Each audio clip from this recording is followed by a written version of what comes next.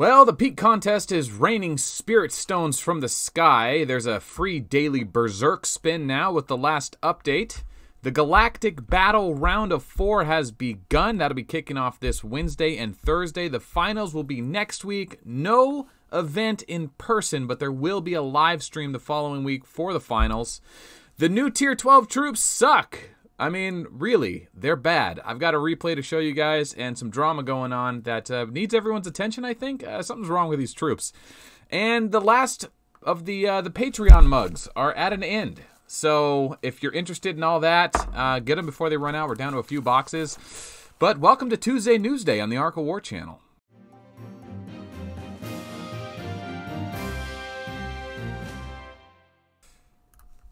Alright guys, first thing, the peak contest, Spirit Stones. Man, we're getting a lot of Spirit Stones. I am so thrilled about this peak contest. It's a monthly contest. It resets at the end of every month. So 31 days or 30 days or 28 days in February. At the end of the month, wherever you placed, you get these rewards. Now, for the most part, the majority of us are just going to be in the top 1,000, right? The majority of the high-end players, right? The people in the first top 10, they're going to be getting like nanobots and all this crazy good stuff, but let's not worry about that. Let's focus on the fact that the majority of us are in 200 to 500 range. And in this range, you still get 10 Geiststone frags. That's a tenth of a Geiststone every month. That's huge for me. I'm actually about to be, I think I'm about to have my first Geiststone, so I'm super excited. I'm probably going to put it on my Fearless pants. 2 machines, a couple pure crystals, 600 mags, a bunch of chests. I mean, this is good loot just for free to play, you know. And it's not hard to stay in tier 10 because once you get tier 10, you'll stay in tier 10 until, or you'll drop back to tier 8, I think. But you only have to play for like 2 or 3 days and you jump right back to tier 10 as long as you win a few. That's senior division only, of course. So be sure to get into the senior division. Even if you're only a tier 7 account, you get to use the max troops. Okay, let's take a look at that mail. I guess people probably want to see that for proof. There you go. There's the mail. All 10 Geiststone frags. Absolutely love it. Plus 2,000 honor medals, 20 strength certificates. Very cool. Next, in the update, the recent update, if you go to Mega Slots, you always get that free spin every day when the Mega Slots comes around. But now you can click Berserk and get that free spin. Now, I did mention that on last week's news, but a lot of people are still trying to tell me about it like I didn't know. Guys, it's a free Berserk spin. Check it out. I mean, it's not amazing. It's still just the first level spin. But hey, it's free, right? We like free. More daily stuff to do. All right, Galactic Battle Season 8, Round of 4 is coming to a head here. It looks like it's going to be FBI versus DZG, if I could say that right. FBI, the #1 seed, versus DZG, the #2 seed. They're going to be towing it up, or teeing off, and then going against, and maybe CAD was the #2 seed. I don't know if they put them on opposite. I think they put them on opposite sides to bracket. Anyway, Win, my guild, Odad's home guild, is going to be going against CAD. CAD is a massive monster guild. FBI is also a super guild, but not maybe as stacked as CAD is.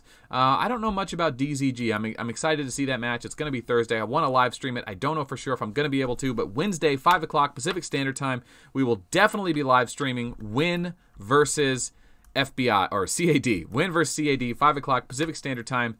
Tomorrow, we will live stream that, so if you want to join in with the rest of us and go heckle World Chat and watch the battle live, it should be interesting, especially now with these new Tier 12 troops, and that's a great segue.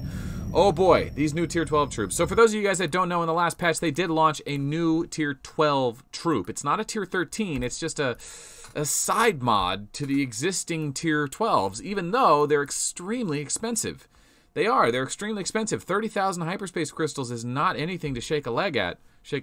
Anyway, 30,000, that's still $3,000. That's $3,000 to unlock plus the resources. And what do they give you? Well, this is it. Well, here's the old Tier 12 airship. Here's the new Tier 12 airship. Listen, I could do a whole video series about these new troops. I think there's an issue with them. I think they're bugged. I don't think they're working the way they're intending to work. They have this, instead of having that purple ability right there, the tear space, they have this yellow one called Aether Shield. So when they land a hit, the damage they do, a portion comes back and becomes a shield. Okay, well, the thing about tear space that is so amazing is it does damage based off your HP, right? Which makes you invulnerable to strength and weaken. So if somebody runs a Sui March against you, because remember, tier 11 infantry can strength and weakened effect Tier 12 infantry and air. Tier 11 can SWE 2 types of Tier 12 because it's only a single troop type. So tear space was SWE insurance. That was a big deal about Tier 12. Well, this Aether Shield doesn't have thorns. This Aether Shield literally just absorbs damage like a Lilith Light Shield. But what do you get for losing tear space? Well, here's the stats. It looks like they knock off about 25% of your hit points. So you go down to 45,000. Look at the base stats, right?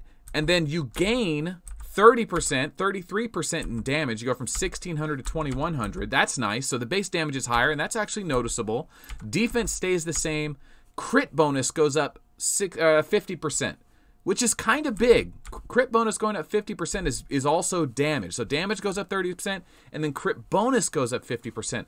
Now remember, Crit Wither is part of the meta now, so a lot of walkers and even infantry might be trying to stack Crit Wither to really soften airship blows, airship hits. So Crit Wither becoming a part of the meta can have an effect on this, but if you're not getting Crit Withered, you're landing crits, this is going to be huge damage. So the Aether Gen is a hard melee hitting spell, or hard melee hitting ship. But the problem with Tier 12 was never that they didn't hit hard enough, because the tear space did all the damage. I mean, it was a problem that Tier 12 had so many base stats that really melee damage didn't seem to hurt him as much as the tear space did. Well, the Aether Gen kind of like tries to solve that. All the Tier 12 tries to solve that, the new Tier 12, but it still doesn't hit as hard as a base hit plus a tear space. So what do you get in advance, or what did you get in return is you get this shield, and it's like, nobody wants to be in a defensive game, right? This game does not reward long battles. The victory goes to the offense, right? So what commander can benefit? Well, the shield has to be, you have to land the hit. So you have to have a guaranteed hit skill commander. That means Reinhardt would benefit from having shields because he has thorns that are true damage, and the shield will go through that. And also Elf, because she does a lot of her damage through curse, which is spell damage, but she also has to land hits. Typically, Elf still is going to run guaranteed hit. Typically, Reinhardt's still going to run guaranteed hit because they need to land the tear spaces when they were using the old ships. So these may be better for the front row for Elf and Reinhardt. And I say maybe because from the replays I've seen and the feedback I've heard, still better to run the old Tier 12.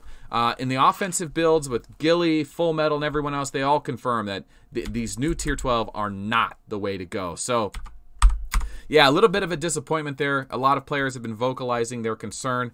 I could go on about that for more and more and more. I'll do a quick replay, and then I will just let it be there. I'll just end it there. So a great way to test it is to simply just go into Peak Contest and put the new troops in one row, right? And then put old troops in the other. So that's what I've done. I've taken my Full Metal in normal Tier 12 damage geared anti-Rogers build, and he has more leadership than me, which is good. This is a normal fight I would win in Tier 12 Peak Contest, but he's using the new ships. So he's going to be extra tanky. Well, Rogers still uses Tyrant Cometh to land damage, and he needs that tear space to really pack a punch, because the HP meta, right? I mean, people are stacking HP, that stacks with tear space damage. But you'll notice in the middle row here in slots 2 and 5, I'm not going to lose very many troops to begin with, because this is a matchup where I want to burn down as fast as possible. So in that first strike, I do over 100 units. I do 100 units with the regular hit and the tear space. Now watch this. Normal hit with the new stuff, I kill 50. I kill 50. I kill half as many, but there's no tear space damage. The base melee hit was much higher, but there's no tear space to follow it up. The new troops essentially just don't do as much damage, so I end up winning the fight, and you can end up seeing that what's left is just the troops down the middle, because they're just not getting knocked down. They're just surviving. So they do about, I don't know, 100% more damage. They're double damage. The old troops are doing double damage in my Full Metal build. So by the end of this, all the damage that was done behind him is a little bit of awakening. But look at this. Look at this. I didn't lose many more troops in the top slot. 40 more troops. So that shield may have saved me 40 units, but I killed the stack twice as fast. So what does that look like after, you know, this slot would have had to kill those slot, or that other slot on their own? It's about even, maybe. Yeah, that's not the best matchup, showing off what the new troops can do. Like I said, Elf and Reinhardt may have better results with it, but as of right now, it just seems super out of balance. So yeah, that was a long rant about the new Tier 12 troops, but I think it probably it needed to be said. We are working with the developers to see if they can Give us some proof that these new Tier 12 are significantly better than the old troops at anything. Now listen, if you just go from Tier 11 to Tier 12 and you have the choice of defensive Tier 12 or offensive Tier 12, that's great. Make your choice, live with it. But if you've been a Tier 12 account that has poured $100,000 into troops, or $10,000, or recently $1,000, whatever you just spent into your tier, or you've already spent a ton of money into the old Tier 12, and the new stuff comes out, and you just assume it's better because new content should be better than old content. That's kind of the rule of the game. Otherwise, players don't spend. So players spend a ton of money getting these new troops, and they suck. They really do suck. They're just not as good as the old stuff. So they seem to be at best situational. Anyway, I'm going to get off that horse. I think I've been kicking that for too long. What else? Patreon. Patreon. Always plug Patreon. The new month has begun. Patreon goes in months. This is the third of the month. So if you sign up now, you get all the benefits of the full month, and then billing doesn't start again until the following month. Patreon, you get the mug, right? First 95, get the Techman Moonstar poster. We're running out of those mugs. I said that at the beginning. Once we are done with these mugs, I'm not reprinting them. These are going to be a limited run, and then we'll figure out something next. Thanks to everyone who signed up last month, and they got the Ghillie door hanger gifts. I'm going to keep the Ghillie door hanger gift going for this month and just include it with every new sign up. So if you sign up for Patreon, you will get the Ghillie door hanger, the Vega door hanger,